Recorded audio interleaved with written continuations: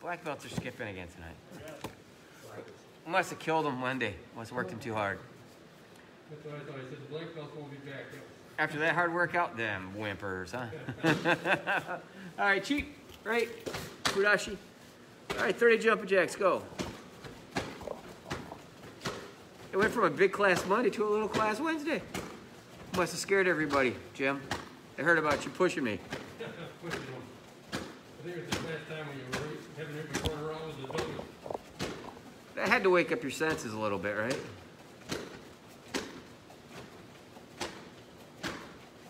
Of course, you could fool them by just taking it easy on us today. I was thinking the same thing. Good idea. All right, push-ups, 20. I like the way you think. Yeah, that's what I was thinking. Why don't we have a nice, easy class to make for the hard Monday, right? Let's slow down. Yeah, there you go. Sensei with a 30-minute lecture will be good. Yeah, you should give us a. I am classified as a lecturer at college. That's what I'm classified as. You should give us a preview of one of your classes. Preview? All right, leg pushes 30. I can ask a bunch of questions if you want. That's what the guy did me last time. I said, okay, everybody's dismissed. And 20 minutes later, I'm leaving. I'm like, wow. I turn on the lights off, put my boots on, he's still talking. I'm like, man. I'm like, this is bad. We're going to have to quit like 10 minutes early at least, just so I can answer a question he's going to give me. And it wasn't one. He gives me like 5 or 6. And they're different so far every time. He's got to run out soon. Ankle picks 30.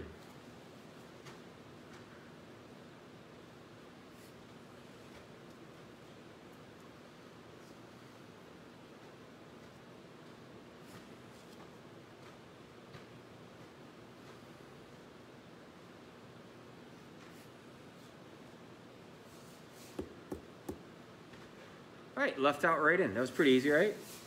Wasn't too bad? Pretty easy? Okay. I want to hear it, Jim. Jim's laughing. Yeah, we didn't do kayak. We didn't do the mountain climber. What's up? I was going easy. You know, you don't have to tell them. We should just tell them that, oh my gosh, that was brutal on Wednesday. Yeah. I want to repeat of that. Man, we're not going back to Wednesday for a while. Yeah, Well, last Wednesday was pretty hard. yeah, that was bad. We did bag work, yeah. We did some bag work. Because Jim's like, man, I haven't sweat in a while. You got to push me, man. I'm like, okay. Yeah. Because what I want to do is be sweating when it's like 10 below 0. So. Yeah. Well, we get that nice glow when we leave. It's called frostbite.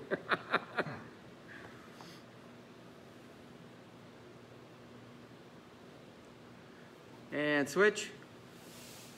I got to remember Vinny's not here, so you don't need as much time each leg.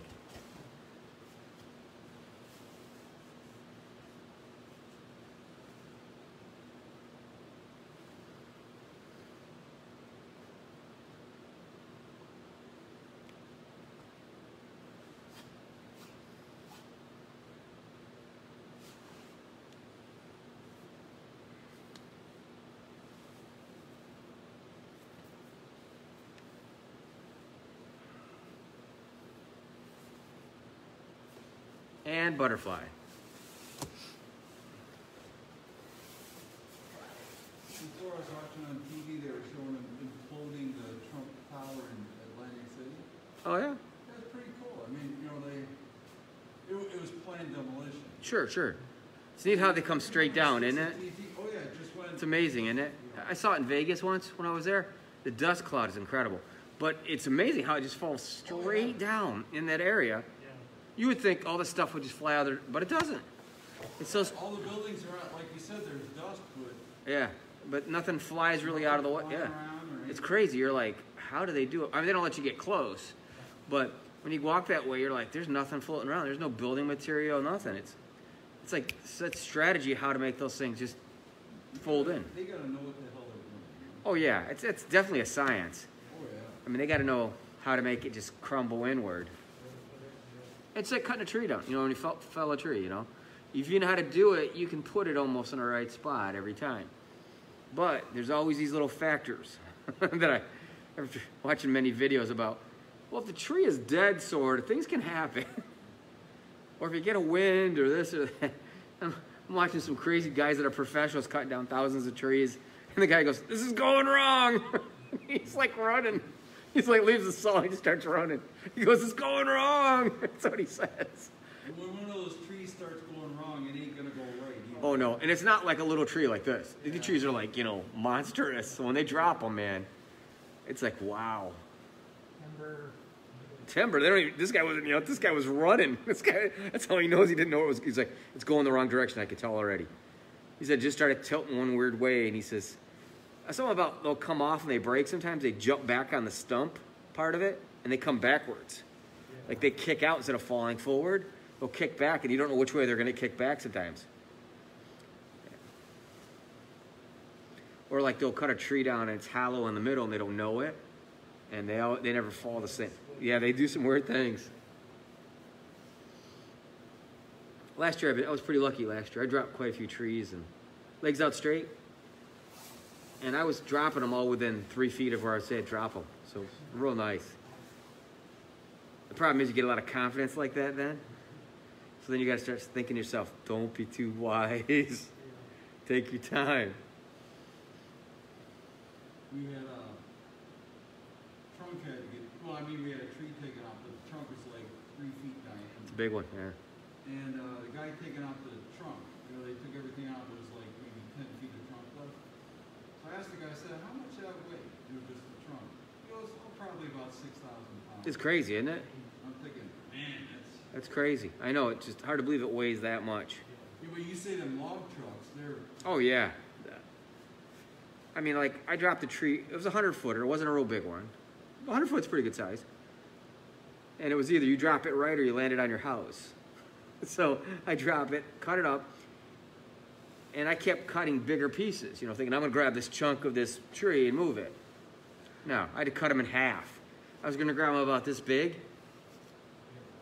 No way. I had to cut it in half, and I had a hard time picking it up then. I was like, I can't believe this thing weighs that much, you know? So I went from this whole idea I was going to cut this many pieces to like doubling it. You know, you think in that tree, there's a lot of moisture in there. Yeah, a lot.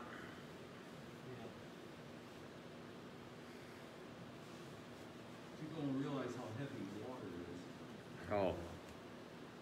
Well, a dead tree's light. If it's dead on the ground, they're relatively light. Yeah. Relatively. Compared to like a live one. Until they get saturated, then it's forget it, you know. But it's when it's dead and it's dry, it's like pretty light. Any stretch you guys want to work?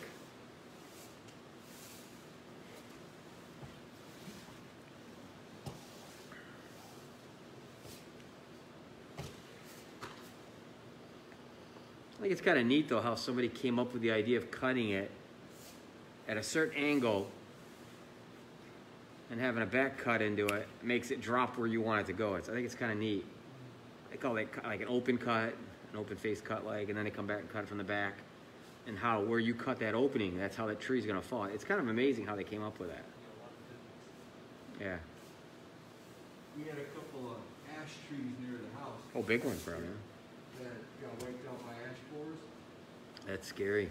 And now, when you see them come in, they got that arm. It just grabs the tree. And cuts it. And it's got a saw right on Yep. it with the arm, and it just grabs it like that. Those are big money. Wow. I've seen one of those. Those are freaking cool. They are. They really are. It's like, wow. But I mean, and then some of them, they'll cut that like that, and then they'll run it, and it'll go right up it and down it and strip it clean. Yep. They've got some real high-tech, even more high-tech than that one. I saw that once, and I saw that, whoa, I saw it on a logging show. That was pretty This impressive. one, they took the tree out totally without ever climbing up, without ever going up in a basket. I know, isn't that cool? That's amazing. He said, yeah, their insurance goes down a lot without having to get up in there. Oh, I imagine. Because when you're climbing that tree, Oh, yeah. I mean, I was cutting this one branch down last winter. Not this winter, but the winter before. And the branch was being pushed down from the snow being so heavy into my driveway. So I climb up this tree with a chainsaw, right? And I got the ladder, you know, to get up there, but I'm up on a branch and I gotta cut this. And I'm literally sitting like halfway on, and I was like, halfway on the tree, halfway on the ladder, and I'm cutting this branch, you know, and I know it's gonna snap because there's weight on it. So I'm cutting it, when it popped, it hit my ladder. And I was up pretty high. And like I said, I was half on the tree, so I mean, I hung on. My leg was wrapped around the tree good enough to hold me, and that freaked me out. That thing just snapped, and it came down and kicked my ladder out. This was cool to watch the guy, he just had his controls like a video game. Oh yeah, yeah. Isn't that amazing? Cut the tree down across the street from me. You guys cutting the thing down, holding a chainsaw with one hand. You know, like, you're nuts. That thing pinches. What do you got? You know, he's up there in the basket thing, he's strapped in the tree. He's cutting this thing down like this. I'm like, you gotta be kidding me. Yeah, sometimes you you get. You have two hands on that thing. In case Control that it, thing yeah. pinch. And then when on that machine where they were doing it automatically, that chainsaw was cutting like butter. Oh yeah. I mean, that sucker had to be so sharp. You know. Oh, I guarantee it's probably one of those really like. I think I saw pictures of it, like the head on that. It's not really a chain. It's like these teeth. These huge teeth, and the teeth. I forgot how much each tooth is on it, but it's like it has a. It's like it looks like a chainsaw, but it's these teeth, and they're about that big. When they get moving, they just rip it through anything. It's amazing. The way it was going through. I mean, it was going through branches this big. Oh yeah, like nothing. yeah. And I said they're huge teeth. Each one's about that big. That, and then of course pointed. Yeah, I saw it on American Loggers. They had a machine like that, and they were showing how big the teeth were. And I think the guy said they were like $100 a tooth. So when they break them, you know, he goes, we do cut thousands and thousands of trees, and then all of a sudden you break one, then the next one breaks, the next one breaks. Because once you break one, it starts compromising the other ones. Because the other ones got to work harder, because it's all about how they work together. He said, nothing, you're in the swamp, and now you got to go back with the machine, and it goes this slow. Because it goes really slow, you know. Because now I'm taking like an hour to go back just to get a tooth repair. All right, have a seat. 45-year-old guys. You guys got anything you want to work particular or? One steps, Damien. Second that. Bob. Okay, Jim. I like the self-defense with myself. Okay. We can do that. Roll back, triangle, triangle. We can do that. We can do that. Oh, yeah, today I'm like, oh, we're doing so good with Jackson and one years, and then actually got him out. I know, and then I'm like, what is wrong with you? There was like 4 people after he got out. That's most more than used to. I talked to him for a bit, a couple seconds, and I got him to understand, dude, you know. But man, I thought he was gonna keep going. Yeah. I was like, no way. But again, his dad said he doesn't know why. He'll get started. He can't stop. Yeah. Well, oh my gosh, like I don't. I mean, you want something to cry? Like, Side guard side. Mason barely does anything all class. Like, No, he's lazy. I'm sitting there watching like, oh man. Yeah, he's wandering around Yeah. in his mind. Well, like Jackson though, these past 2 flat weeks, he's been doing real good Yeah, better. I mean, for him. I was like, oh. I go, don't worry, we're doing another game. Do another game. You know, try to get him going. Don't worry, we'll get you in there real fast. Relax. Cartwright got out almost every time first. Yeah. I'm like, dude, you didn't even move. He's too busy doing this. Yeah. That's why.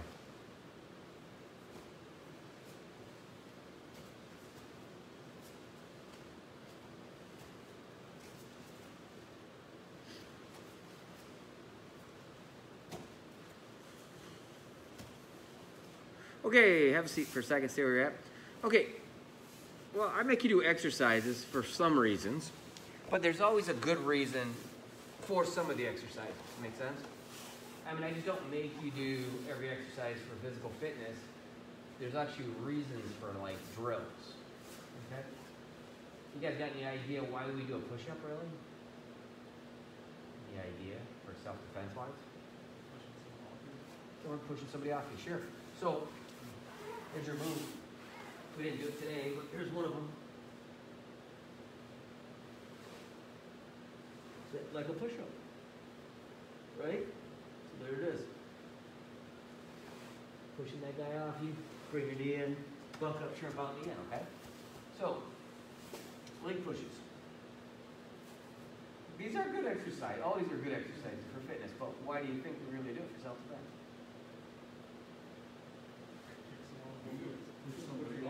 Yeah, pushing somebody off you, or kicking. You have to try to get up, they're coming at you, kick. Double kick. But you're practicing a heel kick every time. You don't even know you're doing it. Isn't that what's sneaky about self-defense or training? Why do we do it? Reason for everything. Okay? Squat, thrust, jump kick. I'm teaching you how to kick. That's why. It's for kicking, but again, there is a lot of physical fitness in that. Okay? Mountain climbers, mainly conditioning, but again, if you look at a mountain climber, your leg comes up like this. You're doing what? Knee strike. Remember 45, roll over, come up, knee strike, right? Just like your mountain climbers over and over. So you start looking at stuff a little differently when you do exercise. So you're doing workouts, you're going, oh, he hates us. Yeah, I'm killing you, son, but you're learning stuff. It's called the Miyagi concept. Want to have fun with it? Miyagi made him stand the deck. Miyagi made him wax the car. Or paint the fence, right? But all that was skills they were doing over and over and over until you showed them. Same thing here. So that's why a lot of times when I do something, I like show you guys like a kata, like, hey, that's a self-defense move in that kata. Hey, that's a throw. Because that way you can see that what you're doing is just not trying to look good, but there's a reason. The new guy is not here tonight, but he asked, why don't we pull our hand in? I said, because it looks good. He goes, okay. I don't know, I'm joking. He took it, you know, I was like, that's nice. I said, it's for self-defense. Well, what do you mean? I go, well, if you came up behind me and tried to grab me and I do an elbow strike, I want my elbow to go back to the solar plexus in your body. If I stop my hand here, am I hitting anybody behind me? No. If I'm here, am I hitting anybody? If I'm up here, am I hitting anybody? No. Here, pushing it back. That's why we drive it back. That's an elbow strike every time. Somebody comes up behind you, starts to grab you, bam. Or you do your high block, they're trying to grab you, you're pushing the hands off of his body, and you're jamming that elbow back. Does that make sense? So these are things why we do them, but just not because it looks cool. There's reasons for it, okay? Now, there are some things in life that are just what they are. Does that make sense? Punch is a punch.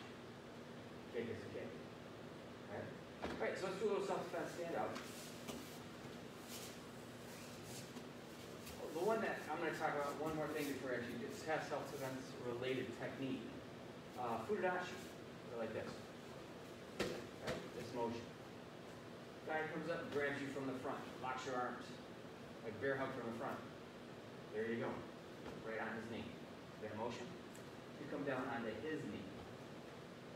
So same thing as you normally do, like here, right here, this motion. Come up, come down on his knee.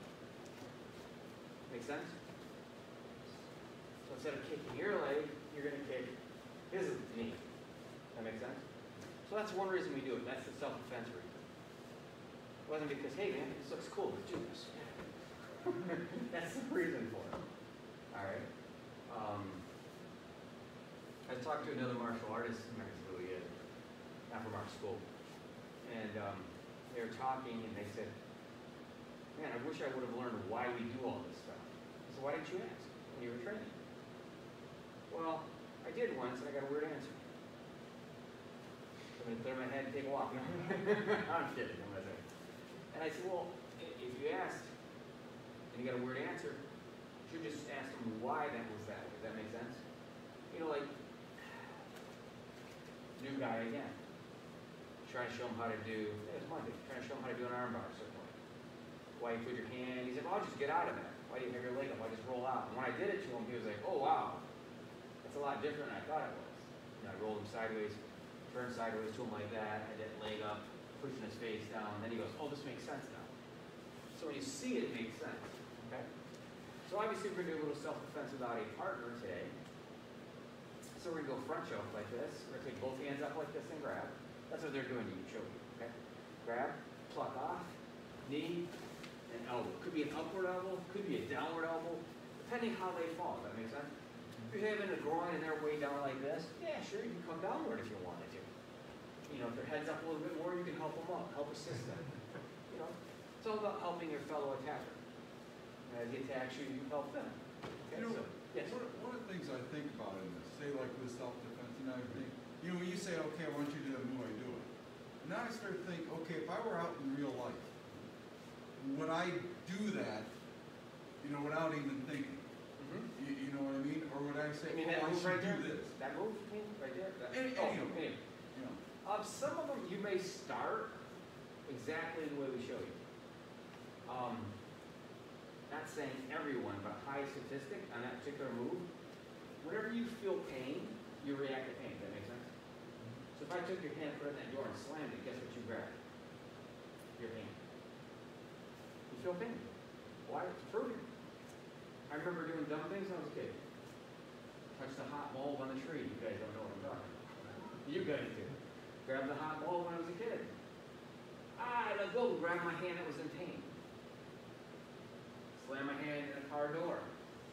Then open the door, I grab my hand. And somebody said, hey dummy, open the door. Thanks, Dad. Alright? But I grab my hand that was in pain instead of opening the door. You feel pain, you react to it. High percentage of people, when you feel pain, you react to it. So that particular move right there, if someone's choking your throat, you're going to feel pain on your throat. You're going to grab that. You're going to grab that, try to pull it off. That's what you're going to do. right. All the rest is really up to you what you do. Could be a knee, could be a kick, could be an elbow, could be a palm heel. The goal of having certain moves for their counterattack is that if you do them enough times, that'll be your natural instinct. That make sense? Yeah, so once you get up there, it'll kind of take over. That's what we hope. Yeah. We hope that we get enough repetition into your head that that's what it is. Just, that's what it is.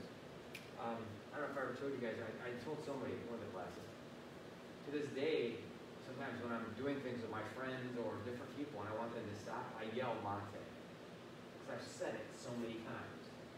Which means stop. I don't tell them to stop, I yell Monte. Monte!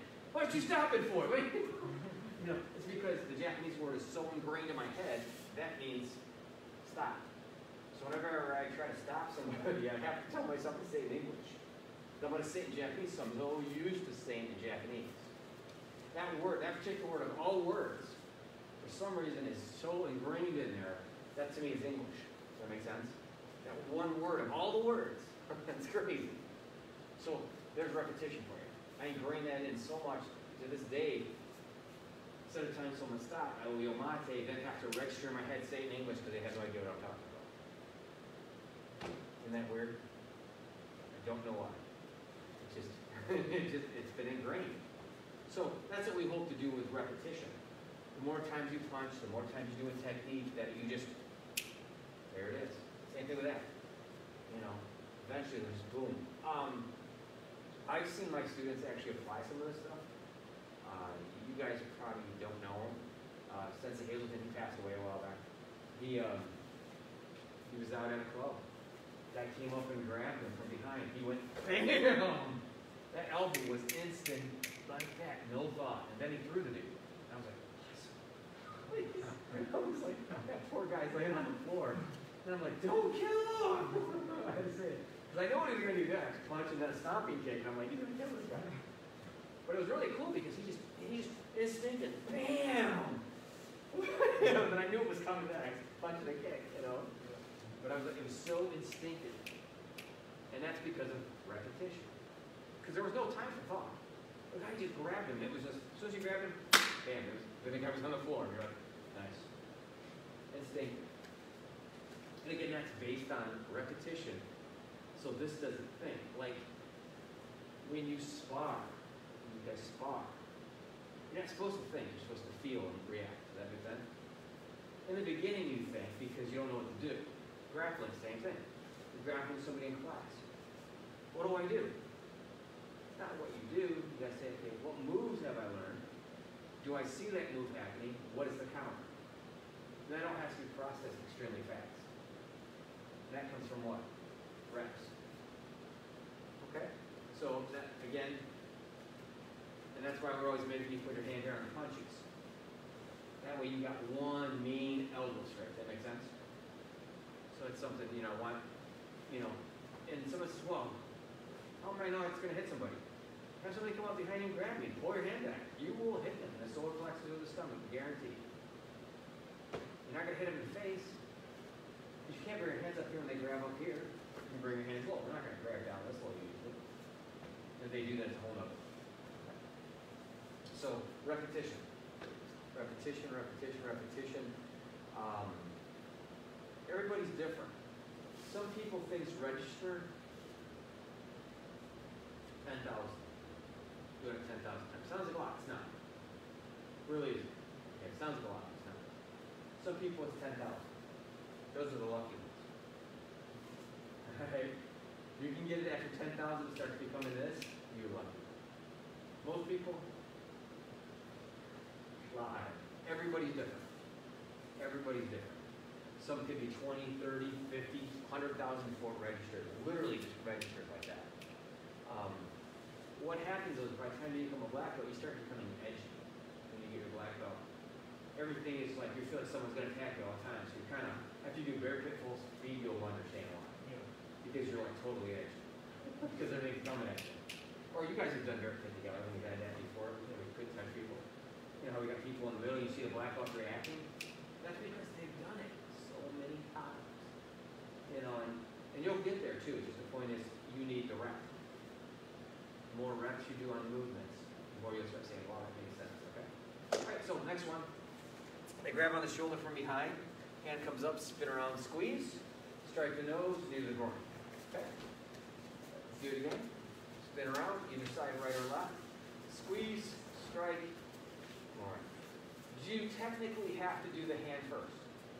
No. You could go to a knee first. Okay, instead of doing the palm heel strike, you could come around. If you grab those arms, they start stepping, you're going to want to do the knee first. Because they're dragging you. Does that make sense? You want to do that knee first. Okay.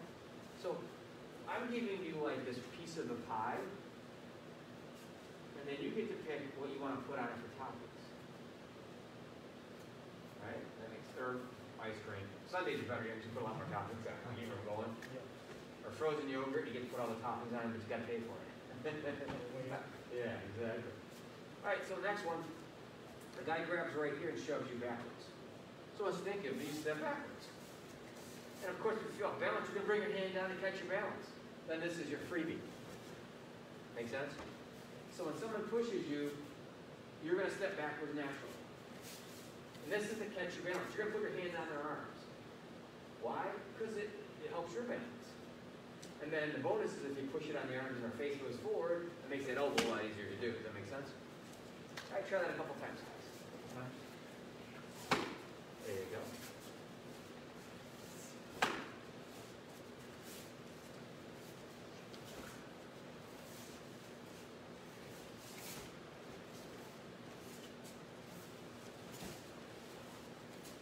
All right, good, good. Now, I'm going to really confuse you now. You said, how would you react? I don't know if I'd react like that. When you become a black belt, that's the answer. How am I going to react? Because you're going to find out that all these things can interchange. The worst thing is when a black belt starts making up a kata that he's not supposed to be making. That's my kata, okay? For instance, he has, let's do this really simple. You all know what I'm talking about. Ajamente. And all of a sudden he starts changing Ajamente. Because he can make anything work. That's what's really neat. Once you start getting all these arsenal of weapons on yourself, all the different weapons, you can make almost any move work. Does that make sense? So if I step back and I press down, why do I gotta do it all? Maybe I do a blast football hit. I step back, press down, maybe I do a kick. I don't know. If I step back, press down. Maybe I give him a hook punch. I don't know. Where do you want to go with this? Maybe I step back and I chop him in the freaking neck or throat. I don't know. Maybe I step back and poke him in the eyes. I don't know. You see what I mean? You have so many weapons that you don't realize that eventually that'll what'll come out. You know? And you'll see it a lot in self-defense. You're like, oh, I never saw that move before. Wait, he's made it up. I show them an idea, and then they run with it. Does that make sense? Because you're going to do what you feel good with. Does that make sense? Did you ever go the strongest move, your strongest strength? Yep, that's what you'll do. Whatever you feel comfortable with. Even if I'm telling you over and over the best way to strike is with an open hand, if you don't break your hand, doesn't mean you will do it. You might punch him. Why? Because you like punches. Make sense? You might like a rich hand. You might end up doing that to someone. You might have something you like, and that's what you're going to do. And you might step back, press down, and you might come right to the temple with that rich hand. Boom! Bam! Right to his temple. Bam! Why? Because that's what you like. That's what's neat. I'm giving you the setup of it, and eventually you'll change it. My goal is that hopefully I counted into you enough so that you remember it. You don't go, oh, guy's grabbing me, pushed me back, what do I do? Well, by that time, he's hit you or threw you on the floor. Make sense? Reaction has to be quick. Once it's quick, it doesn't matter what that reaction was. Sounds weird, doesn't it? By you reacting, an attacker doesn't like people to fight back. An attacker wants the fight to be simple. They don't want you to fight back. Attacker. Why? I don't know. They don't want to get hit. They don't want to get hurt. So by you reacting, throws them off. I've told people this sounds really crazy. Let's say if Nick has a knife, I may attack him with that knife. Not using that, excuse me, Sandra. Nick has a knife, I may attack him before he attacks me. Why? Never expect it. It sounds crazy. But if I know he's planning on killing me with that, Nick says the magic words, I say something, kill. I'm gonna blank, blank, blank, kill you. You know what I'm saying? The magic words. I'm probably gonna attack Nick. Why? Because he's already told me he's gonna kill me. Now, why do I want Nick to get a full, like Nick's got a knife in his hand, why do I want him to get a full stroke, very powerful cut? Why do I want him to do that? Easier to block. Like you make your move quicker. Yeah, I want to attack him before he gets his whole power. You want to get inside the knife. Yeah, I want to blitz him somehow. You know, let's say he has a knife down, you know, I might be coming like, boom! I might try to block that knife and strike him the whole time. Why? I'm never expecting to do it. Most people expect, okay, all right, don't cut me, come on, you know, that's what they expect. So if I know I'm going to get, I have no choice for the conflict, I may attack him on purpose. Totally whacked out. He'll never expect it. Never. Because they don't think that way. Does that make sense? Yeah. They think you're scared, and don't get me wrong, I will be scared. Which was actually good because I'm going to hit harder. But when you're scared, you actually do things harder. You're stronger. You're faster. You don't even realize it. You know, oh. You just can't say the magic word, I'm going to die. Because you already lost. Does that make sense? Anything you do, sports, life, anything, college, whatever you guys are doing, you can't go into it and say, I'm going to fail. Because you are going to fail. Does that make sense? You have to believe in yourself. You gotta have that confidence, say, this is gonna work. If you say it's not gonna work, it is not gonna work. When I break boards, I don't go, man, this is not gonna break. Then why are you breaking it? As soon as you say that, it's over. You're probably not gonna do it. That makes sense? So same thing with self-defense. You have to believe what you're doing is gonna work. You can never doubt it. Once you doubt it, that one split second, you're stabbed, punched in the face. You're thrown on the ground. You know, you gotta say this stuff works. And I am upset they're attacking. And there's lots of things that go in the favor, but you see where I'm going with this? You have to believe it works. I mean, you didn't go and take your first job ever with an interview going, well, I'm not gonna get this. You probably weren't gonna get it. You had to go in and sell yourself enough to believe that you were going to get that job. And you hoped, but again, you went in with the idea that you wanted that job. And if they felt that, you probably got the job. Make sense? I mean, I never got hired at a fast food restaurant. Never. They would not hire me. Because I didn't really want the job. I'm not lying. I didn't really want to work at McDonald's and Burger King. I did not want to work there. I wanted just to make money. And they could tell. I got a job in some place else that I wanted to work at. But they could tell, I think they could sense that I didn't really want it. I wanted the money, but I don't want to really do the job. I could tell. I mean, I think they could tell too. Sorry, I'm rambling. But this is how self-defense works, why we do repetition, how we will register eventually down the road. I like that confidence factor though, because, you know, we don't spar, whole time and stuff like that, all of a sudden you get in a confrontation. Right away, you're in the heat of the confrontation. Yeah. You know, you don't have time to really sit there and think it all out, you know, like you're doing like a math test or No. you're doing a finance test, you know. You're right into it. Right away, it's like you against them, it's one-on-one reaction. Gotta react. And now, here's a big thing too. Sometimes in self-defense, reaction is not always physical. Does that make sense? I don't want to misconceive. Say, hey, all I want you to do is attack every time.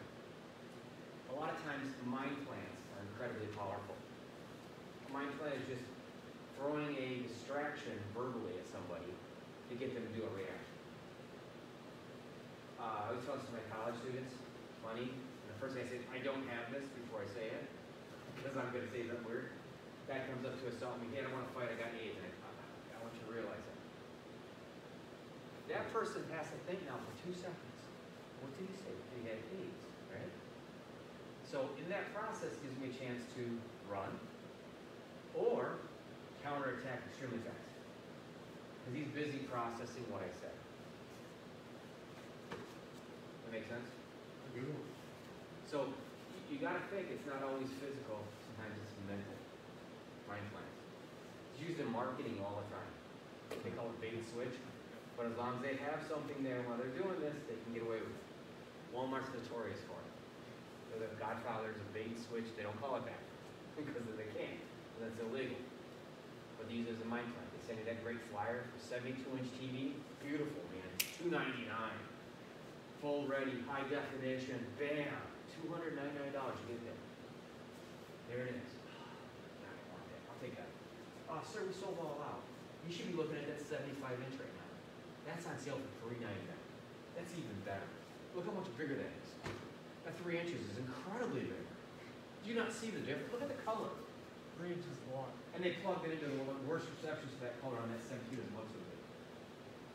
It's strategy. It's all to do with marketing, okay? You know, it's how people sell things. They do it all the time, you know? They help guide you to what they want to sell. Does that make sense? They do it all the time. So that's a mind plan. Just to give you an idea how it's used in the real world, not just karate world. Okay? Sorry to gap a long time. Made an easy class, didn't I? I'm good at that. Didn't tell you I have to watch for it, right? Yeah. All right. Questions, comments, guys? Sorry. But a lot of this stuff is good, though. This is really good stuff to understand for self-defense and why we do things and the repetition. Hopefully you guys are at 10,000. If you're over 10,000, you're going to have to work hard. But you don't know that until you do about 10,000. All right, Chief. Great. Fudashi. No, so much against it. Any questions? All right, face stretches. Need DQ, sir. Purple, yeah, DQ. Yeah. Orange, he's good. I give you a ranking promotion. I don't know why I say that on occasion.